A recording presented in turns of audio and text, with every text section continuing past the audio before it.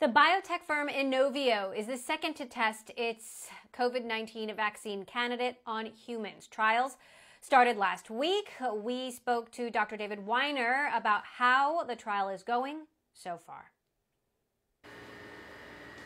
There are no issues, and the recruitment, there are two dose groups in this study, a 1 milligram and 2 milligram, and the 1 milligram is being recruited now, and then when that one's done, we'll go to the 2 milligram. So you're known as the father of DNA vaccines. Why do you think the DNA approach is the right approach? So I think the nucleic acid approaches, such as we're using and other groups and some other groups are using, really has significant advantages. For example, it took us about 10 weeks to get into the clinic with this.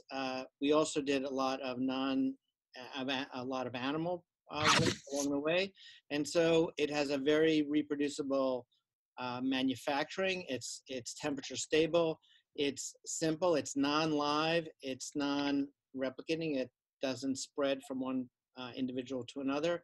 So it has an enormous amount of conceptual safety advantages. It also has manufacturing advantages and production advantages. Inovio already produced enough to support not just this trial, but the next set of trials, which will be expanded towards efficacy with their platform. And so there are significant advantages over this kind of approach than the traditional approaches we've used before. Now, Johnson & Johnson just told us today they're on track for a vaccine in early 2020. Without getting too scientific, talk to us about how different vaccine and different vaccine approaches actually compare. How is yours different from them? How is theirs different from Moderna and the one that the National Institutes of Health are working on as well? So there's sort of traditional vaccines have been based on really two technologies, live and non-live approaches.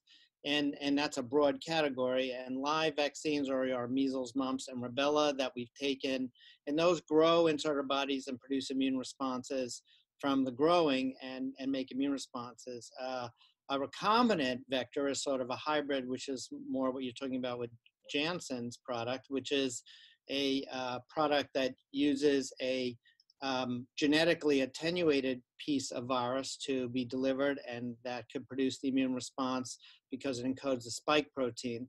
And then you have, in a totally separate category, protein vaccines, which are non-live, just pieces of non-live as well, which tend to produce different immune response like antibodies and not so much CD8 T cells. And finally, you have the nucleic acid, and you mentioned Moderna and the DNA, so RNA and DNA approaches. And those have similarities and differences. They have more consistent manufacturing. They have simpler processes. I mean, the RNA is newer formulations. They require a lipid nanoparticle for delivery, and the DNA requires a facilitated delivery into the skin. So, but the nucleic acids are actually produced inside our bodies, more like the live, but they're produced, the DNA only locally in the arm, in the actually skin, and then it produces a functional looking spike protein. And so it presents to the immune system a very appropriately folded and customized antigen as if you would see from infection. And so it teaches the immune system exactly what to look for.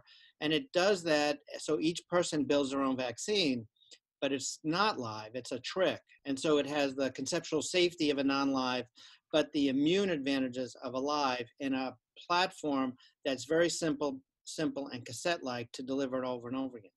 Interesting. So how far are we realistically from a vaccine? We're hearing early next year. Is that the soonest?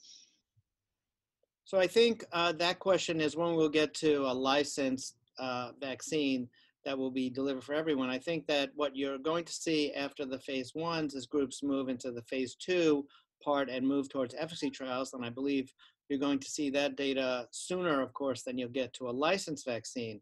But if we use an example of another vaccine that was developed during an outbreak, the Ebola vaccine that was developed in West Africa, once that got through its small efficacy trial and showed it had some efficacy against infection, it was then deployed rapidly as part of its development towards licensure in important and at-risk populations. And we kind of had an idea then it was somewhat effective, and we now were actually using it as a tool while it was moving towards that licensure. So I think that that's really the situation you're going to see here. I mean, there are other situations people are saying like emergency use. Well, those are important as well, but I think you will see at least the one I just said. So realistically, what's the soonest in the most optimistic scenario? Give me a time frame that we could see a licensed vaccine.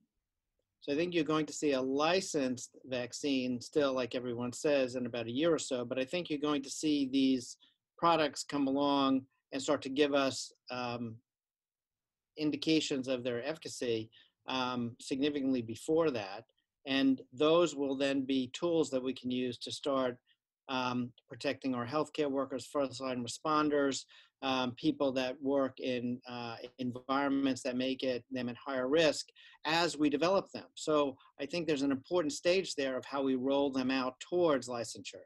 How much sooner is that? Well, that could be towards the end of this year. Okay.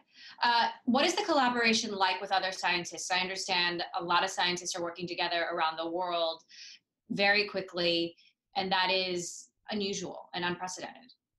Well, I think collaboration is a very important part of science, and I think scientists have really been very jumping in to collaborate on this. I think no one has said anything different. I mean, now you're looking at me, I'm at the Worcester Institute. We're part of the Inovio-led team that's built around CEPI funding, and Moderna has the NIH collaboration, and one of the other CEPI programs is a GSK, University of Queensland collaboration. And then you have the outside groups that are all pitching in, like University of Pennsylvania is part of this team now, and I mentioned Kansas City, and then you have Public Health Agency, Laval University in Canada, and so more and more groups are joining the team to provide different expertise, animal challenges, assay development, and so it's really us, all of us, in the vaccine field against the virus.